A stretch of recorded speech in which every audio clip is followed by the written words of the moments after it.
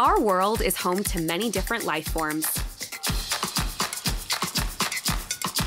From animals to plants and even bacteria. All living things on Earth work together to support different ecosystems. This wide variety of life is called biodiversity and is crucial to the well-being of our planet. Humans rely on biodiverse ecosystems. They provide us with things like food and medicine.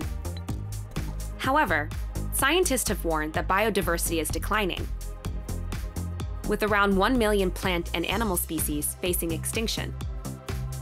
To increase awareness of these issues, the United Nations declared May 22nd as the International Day for Biological Diversity.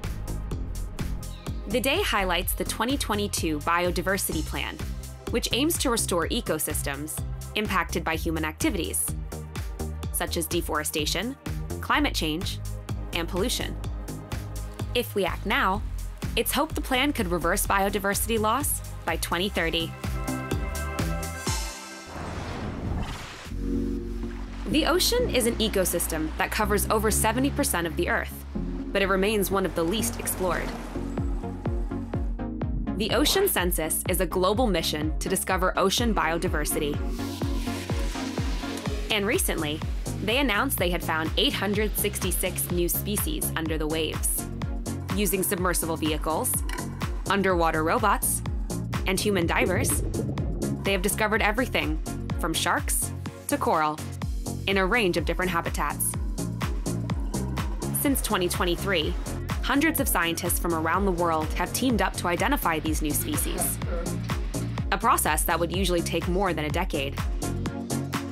And this year, Ocean Census will take on another 10 expeditions to try and uncover even more new species. Each discovery helps us learn more about how to protect biodiversity and secure a sustainable future for our planet.